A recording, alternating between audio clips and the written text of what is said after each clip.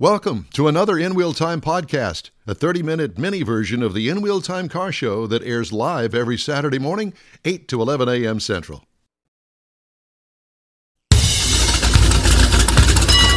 Live from Studio A, it's the In Wheel Time Car Talk Show, and coming up, Lena Bourgeois from Equifax, credit score impact on car insurance. Yeah, we hope to talk to her about that, because I'm certainly interested. We all should be interested in that. Had no clue. Conrad is going to have the In Wheel Time Car Clinic. I'll bring you this week's auto news. Howdy. Along with David Ainsley. Thank you, David. Thank you, David, so much for coming in. God bless you, my friend. Little Timmy. I came for kolache, so. Yeah, well, and you got. Oh, that's why I got the emergency call at 4:30 this morning. Exactly. We have King Conrad DeLong here with us, and fresh back from vacation in the UP of Michigan. Call me fresh back. Or UP. We always need more Jeff Zekin. I'm Don Armstrong. Thanks so much for joining us today. Uper.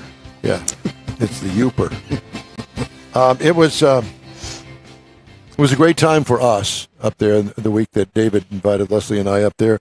Absolutely stunning and beautiful, and we had so much fun.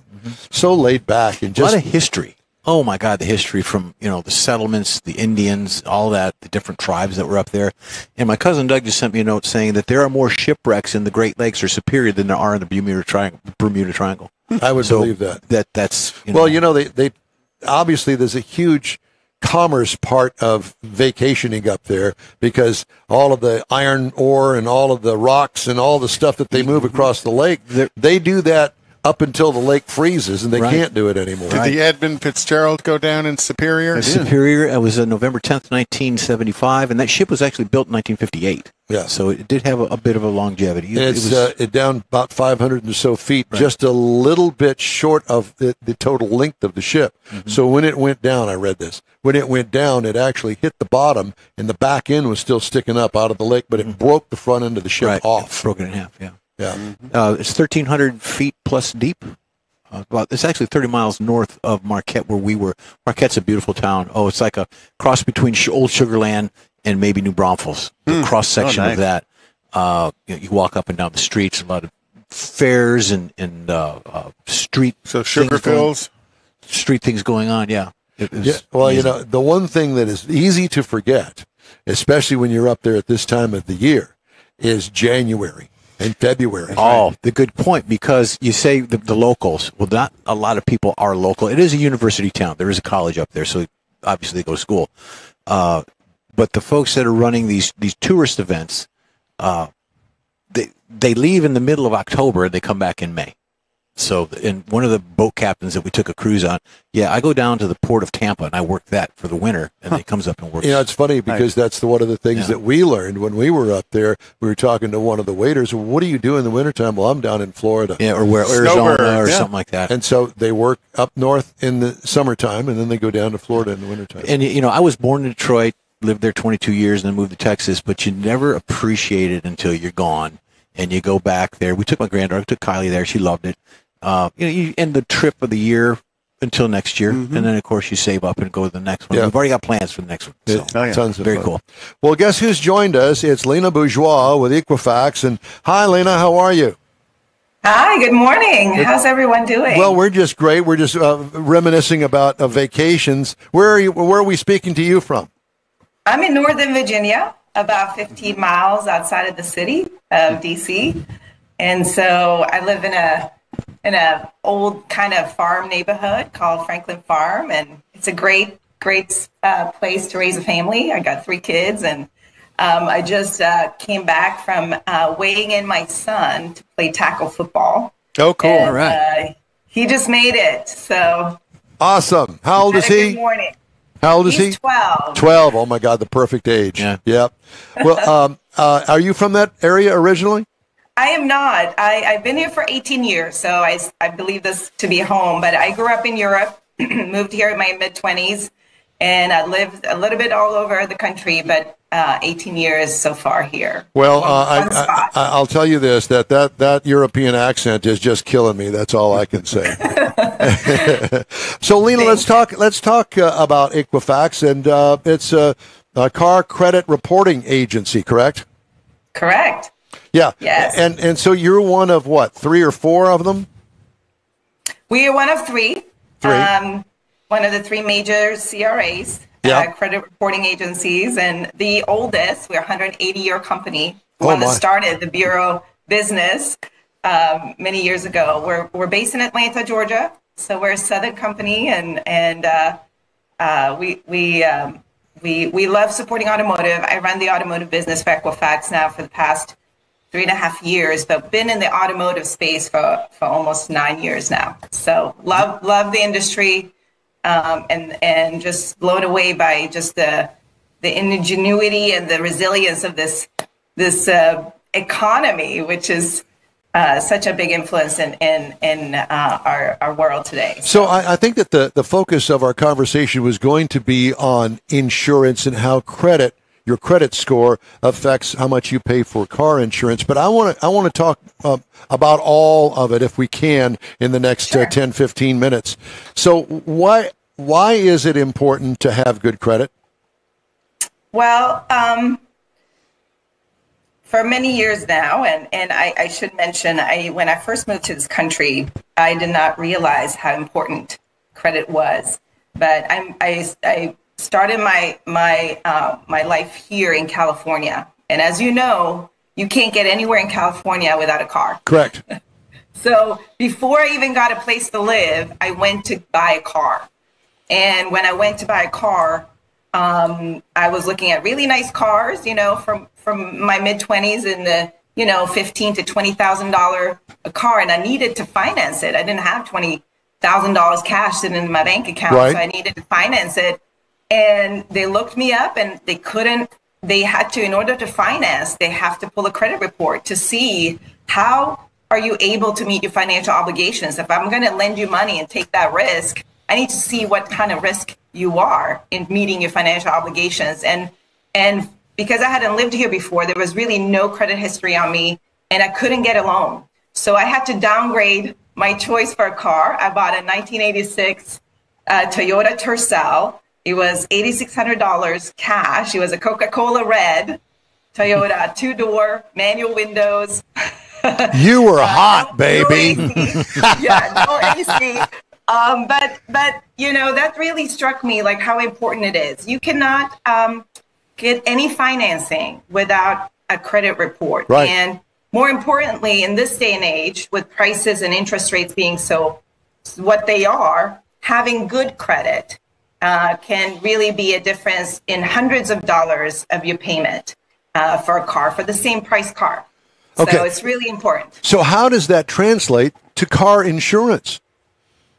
So car insurance is a little different, and I run automotive and insurance for Equifax, but there are obviously a lot of linkage there. When you are buying a car, you have to also buy insurance for the car. And insurers also they don't look just at credit, they look at just, car history. If you've had a car before, how you treated the car. And so they look at a bigger part of your profile and making sure that you're also not going to be a risk, right? You're not going to go out in the first couple months, wreck your car, and then I have to, as an insurer, kind of cover for that. And I haven't recouped that from you as a consumer. Insurers look at different. We have an insurance score. So we've created scores specifically for different type of risk. So we obviously have mortgage scores, we have automotive scores, we have insurance scores, right? And so it's all about, risk, because as an insurer, you're looking to take on a consumer, and you want to make sure, hey, this is going to be a good customer for me. Profitable. I'm not going to be underwater in this relationship. There's accidents. You can't predict that. And they do have models that allow them to balance, but they don't want to overstretch on the risk, because then they're not going to be able to be profitable, which is really, why they're in business. So all of that is important. How about income and being able to not only have good credit to go out and buy let's just say a $50,000 EV today, how is that going to translate to my car insurance for a brand new car if I don't have good credit? So if you're right now, we segment consumers into different, I would say, groups, and they range from deep subprime to very, very prime. What does that mean? What does that mean? Deep subprime? Yeah. Subprime is basically in the bracket that you are for your credit score. So credit scores go from like 480 to 850, right? Yeah. And an 800 plus is super prime, meaning you have had a long-standing credit history, you have paid all your financial obligations on time, you are not over-leveraged with your credit, and you are an ideal, and they get the best loan terms, right? And they usually look very, they are almost a no questions asked type of insurer. What are the percentages of people that have that ultra high score? I mean, are they like only 20% of the population, 10%? What are they? Yeah, so there's like about 5 buckets, right? And they are pretty well distributed, 20% in each bucket. Interesting. And so it's a broad spectrum, but we have invested quite a bit. You ask, how does income play in? So we've invested, Equifax has in what we call alternative data. Now, credit is how we assess your credit score has to do with what the financial institutions report to us as your ability to meet those financial obligations. So they report trades basically on you. You have a credit card, this is your balance, this is your rolling balance, you've been able to pay, and that all information then put together in a composite score. The time and the length of history plays into your score that you get. The more history we have and the better that history is for meeting your financial obligation, the better your score is. Well, I'm 100 years old, so how much history do you need? Do you make your payments done? Most lenders look at least like 5 to 10 years. But what I was going to say is you have a lot of young consumers, students that are coming out, they haven't worked too much, they haven't had a chance to take out many credit cards or a significant loan to show that they can pay. So they what we call thin file or no credit consumers. And what we've done is we've actually brought in all other alternative data to assess risk. So for instance, most kids out there or students or young professionals have paid a cell phone for many years, right? Yep. And they probably maybe also paid for cable, for utilities, right? And we are now taking all of that information in. So lenders now have much broader sense. And what we are able to do with that data is we can actually risk assess 16% more consumers and get to a yes, basically get them to be able to get loans and get insurance 16% more often than they did without that information. And that's really kind of transformative, because those are the consumers like I was when I came to this country, right? They're the ones that truly need it, right? Is the people that are in the lower end, the subprime and the, deep subprime, the ones that are usually paying higher interest rates for their loans. With that data, they're now able to get better loans, better terms. They're able to actually get a loan in the first place and start building their credit.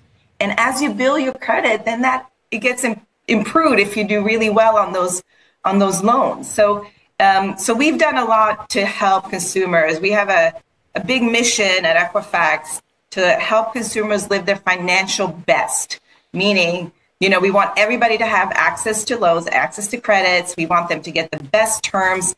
And in automotive right now, because of interest rates being what they are, it has a huge impact in their ability to afford. Well, also the price of the car, and that's I want to talk to you about that. Yeah. How does the price of a car figure into a credit score? I know that the better the credit score, chances are I can buy a more expensive car. And I think that a lot of people are doing that these days and getting upside down in payments and what the car is worth. And it just is a big ball once you get down the road 3 or 4 or 5 years and you go, okay, well, I'm ready to trade my car in or sell my car. Now my car isn't worth as much as it was when it was new. And now I have no equity in the car to be able to transfer that to another down payment. How does all of that play?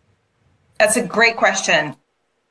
So most people believe that, as you know, average car price is now around $750, and 2 years ago that was under $500. Right. If you're talking about monthly payments. Monthly payments, yes. $750. Wow. In the last year, there has been a huge increase in car payments over $1,000. Right? I can see that. $1,100. Wow. Yep. Yes. We have looked at that segment of consumers, and you said they're usually prime consumers because they are the ones that can afford the car in the first place. Right. So we get at least, but what we've seen is that they're not that risky, honestly, and that lenders should not, be too concerned about putting those consumers on their portfolio, meaning to lend to them, because these guys, even though their payment used to be $750 or $800 before, they have the ability to stretch yes. to $1,100 because they don't have a choice today. They have to take that out, and they're able to make it.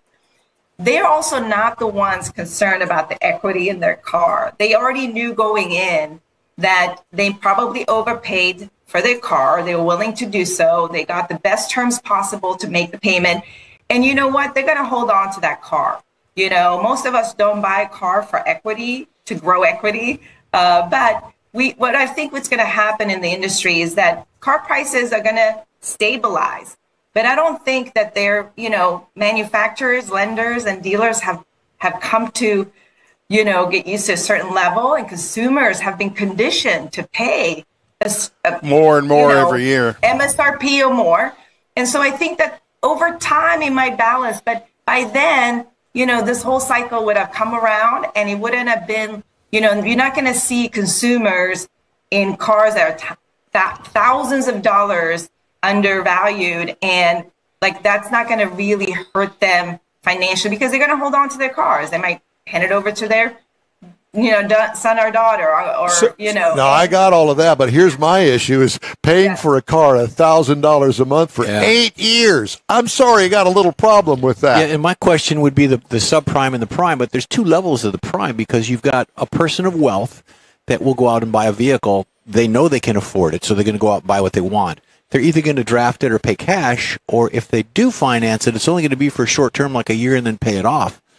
So those are the advantages of the folks with wealth and the prime, but there's other folks that try to build that from the subprime up to the prime by paying their bills. Right. So you're absolutely right. What we've seen is the super prime, they take on the loan because, they get some incentive associated with it potentially, and then they pay it off within 6 months to 18 months, and they pay it off. Right. And then you have subprime that are, really hurting. What we've seen, though, is that subprime consumer in the last year or two have been, taking themselves out of market, meaning they're holding off on actually purchasing cars right now because they don't want to be stretching that far because they can't, or they don't want to be underwater and they think cars are overpriced, or the used car market is still not as healthy as it needs to be from an inventory. So they're waiting for those cars to come back into market. So unless they're absolutely forced to, they've really taken themselves out of the market right now. Okay, so what can a consumer do to increase their credit score?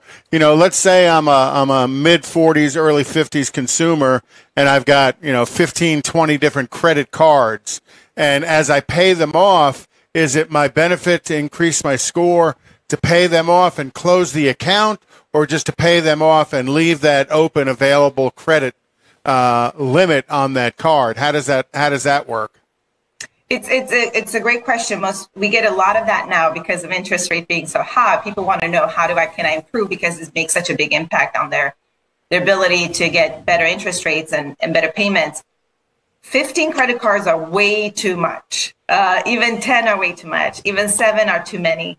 What you want to do is have enough information, enough credit history, meaning you would have maybe 2, maybe 3 cars, so you can show that you can meet your financial obligations. But when you reach a certain number of credit cards, then it looks more like you're trying to split. You overextended because you're trying to afford more than buy more than you can afford, and you're kind of spreading it across 10, 15 cars, and that doesn't look good on your history, because what you don't want is too many open balances and too much debt, available credit. Well, also you don't want to look like because a lender is going to look at that and say, well, if he has to pay off 10 credit cards, and then I add the loan to the auto, if anything happens, what's he going to pay What's first? he going to prioritize? Yeah. Right. Well, I have to give you an example. So when I was on vacation a month ago, I will tell you I lost my only credit card. So I wound up with half of my vacation with no credit card. So what I did was when I got back, I got that card replaced, and then I opened up a new card, which I have not done in years and years and years. How does something like that affect your credit score? If you only had the one and you open another one, it helps your credit score. Okay, good. Right? It helps your credit score as long as you pay off the card.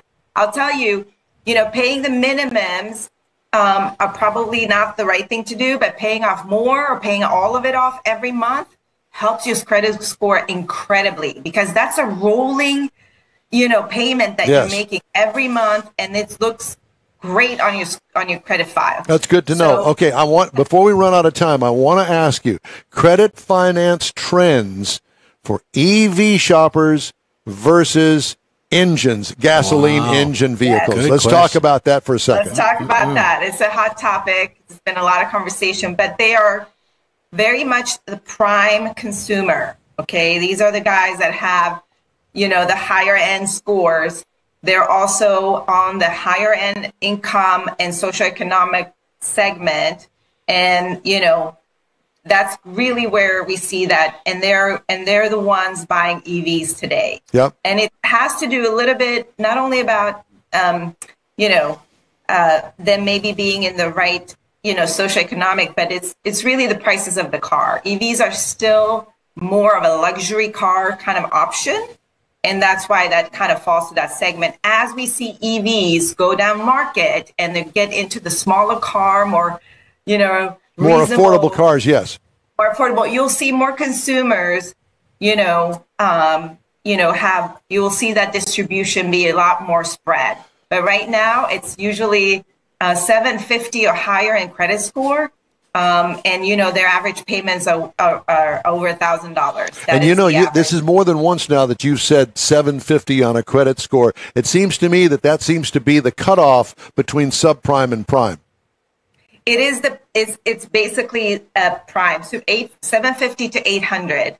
850 are really prime consumers, and then it goes all the way down to 640, and you're still prime. It's really under 640 that you start looking at near prime, subprime, and then 540 and below is like deep subprime. That's the roach. That's bad. So, what do you see things? How do you see things in the next year as far as credit and credit scores?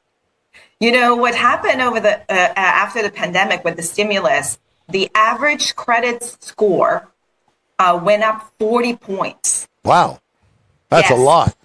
So what happened is, and it was primarily in that subprime space. They were the ones that were most of the recipients of the stimulus. And when they didn't have anything to go out and spend that money on, they basically paid off their debt.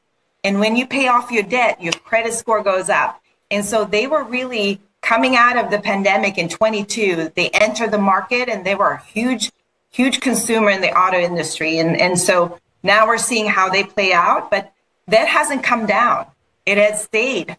And so if delinquencies hold, and if these subprime consumers are able to manage their payments for the car, they are going to continue to move up the credit band. And so we're seeing a positive movement of subprime improving their credit scores because of the stimulus and what happened after the pandemic. If I want a road to go to improve my credit, is somebody or some place that I can call and get help and some guidance as to for instance, through Equifax, and Yeah. get them to help me learn and go in a certain route to improve my credit? Absolutely. I would recommend going to the CRAs. Come to Equifax's website, equifax.com, and ask and do information about my credit score. There is a full part of our website, FAQs, frequently asked questions, how to improve, a number to call to get a free credit report. Every year, a consumer is eligible for a free credit report on themselves. If they see anything that they don't know what it is or that looks off and they don't recall that ever being part of their, they can call an 800 number and get that investigated and search and to understand. Understanding your credit score is really, really important. What's happened though, and I want to call this out specifically, there's a lot of other third-party organizations that offer information about your credit score. And all these apps look up your credit score and stuff. Some of that information can be misleading. They are not credit reporting agencies. And so they are not the ones holding this information and are not regulated and supervised and governed the way we are. And so that can create a lot of confusion and misinformation with consumers. So I really recommend go to the Equifax website or any of the three top credit bureaus. We have all the information, and it is what matters. That is the accurate. Is there any truth to that? When you get your credit checked often, that can drive the number down? Yes, there is that perception, and we answer this question almost the most frequently asked question. Like, I don't want you to pull my credit score. But here's what happens when you're shopping for a car or you're shopping for a house.